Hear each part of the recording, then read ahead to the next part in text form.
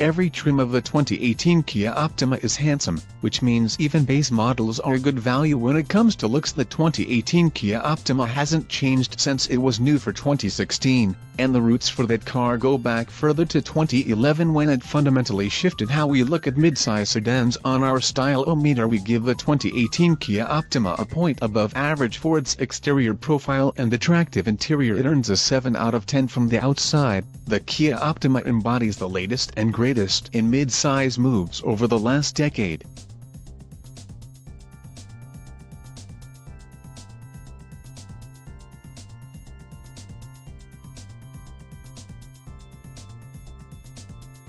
Its shapelier and curvier body starts at its coupe-like roofline that descends gradually enough to gift rear seat riders with enough headroom. The overall proportions are elongated just enough to give the front drive Optima a sportier, rear drive profile that the new Kia Stinger, which is actually rear drive, earns and improves upon. Every competitor has adopted similar dimensions, which means that the Optima isn't as revolutionary as it once was inside. The Optima pushes its dash further forward and into the corners, which improves outward visibility.